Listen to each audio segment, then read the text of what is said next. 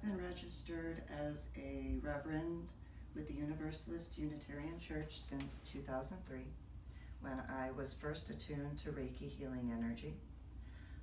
That all came after my head injury in 2000 on Palm Sunday, but I've always been spiritual well beforehand.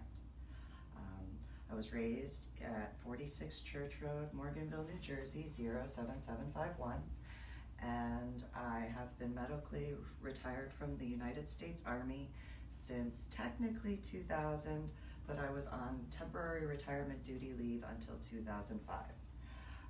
In 2009, somewhere between April and September-ish time frame of 2009, I dove the Vandenberg down at the Florida Keys.